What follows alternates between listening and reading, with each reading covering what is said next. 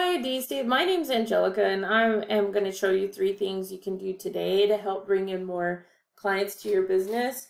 Mark and I have a small business, and we're helping sharing these free tips with businesses to grow their customer base. And we find sharing these tips can truly help make a difference. And we'd love to help you guys out. So if at the end of this video you find it informative, or you guys think that we could really help you out, reach out, call us back.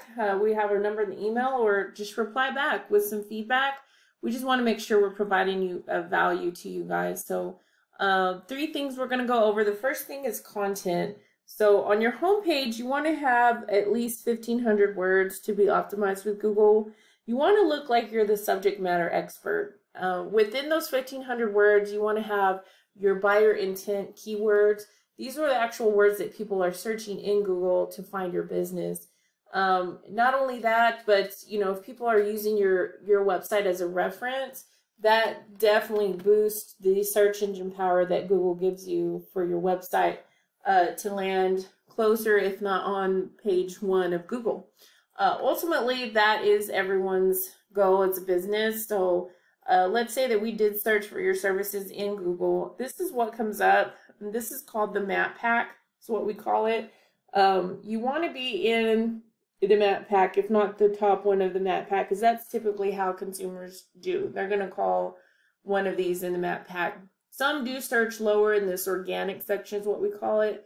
But ultimately, you want to be on page 1. Statistics show us that consumers, they're not going to go search other pages.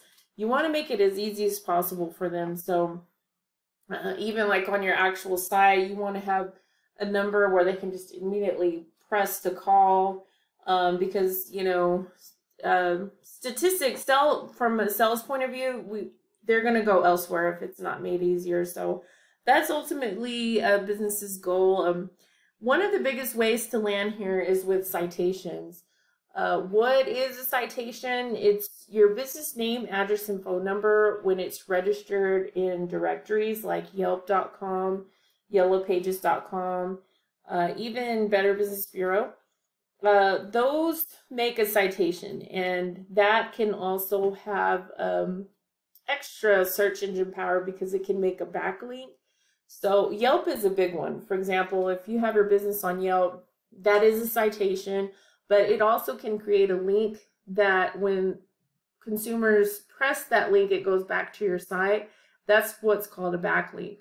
So, Google gives you the authority to come up in the section when you have a lot of the citations. You want to have at least 200. Most businesses only average 20 to 30. When you have someone, really optimizing your site, they can build those out for you. That's what we do. We can help you out with that. So the next thing is your backlinks, right? So this is the bottom section. The keywords that you see here and your backlinks is one of the biggest ways to rank in the organic section. So what do I mean by that? So we have a page system called Ahrefs that kind of just gives you more or less an idea of how your website's performing. So here's your keywords, here's the actual domains and the backlinks I was referring to.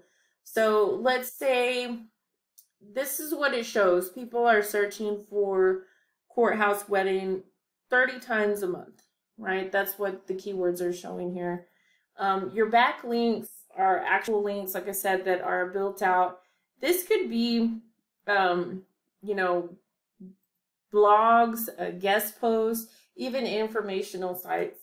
So if we take a look at your actual competition that's coming up in this map pack section, here's what they look like. So they've got 1,200 keywords, 510 domains, 2,700 backlinks. The thing with the backlinks is they're not all created equal. Some don't follow. They're called like a no follow. To where they're only linking within their own site. You want them to actually follow to give you more of that search engine power through Google. And what this is saying is that you've got, your competition here has 1,200 keywords And that's bringing 101 plus people a month to their site. That's what the organic traffic is. So, think about what would 100 more people or 100 more clients come into your site do for your business each month.